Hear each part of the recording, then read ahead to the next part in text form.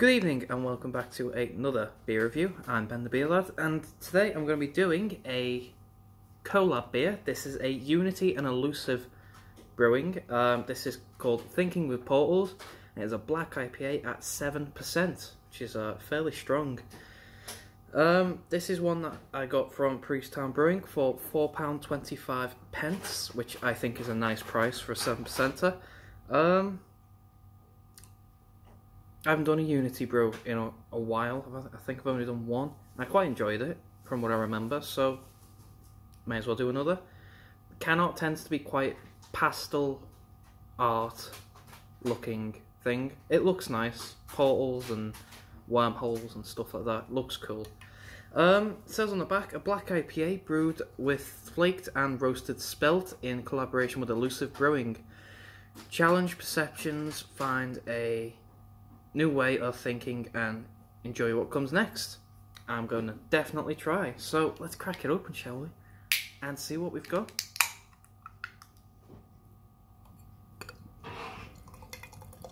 I have not had a black IPA in ages. I do mean it's been way before Christmas since I last had one. Alright, there we go. Pull the last little bit in a second. So we've got ourselves a pitch black beer with a tanned head, yeah, like desert tan head. No light getting through that at all. That looks really nice. Let's get a smell, shall we?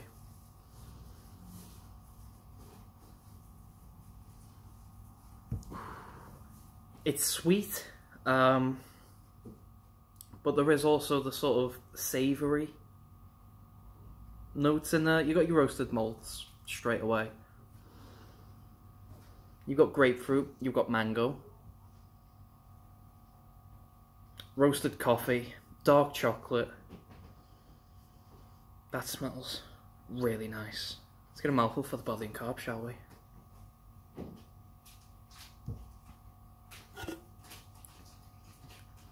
That body is incredibly light. Well, it's light. The carbonation is light medium, sort of right in the middle. I think that is nice so far. It's really nice so far. Let's get a big old taste.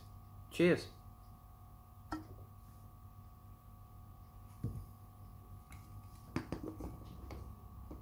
just put that there.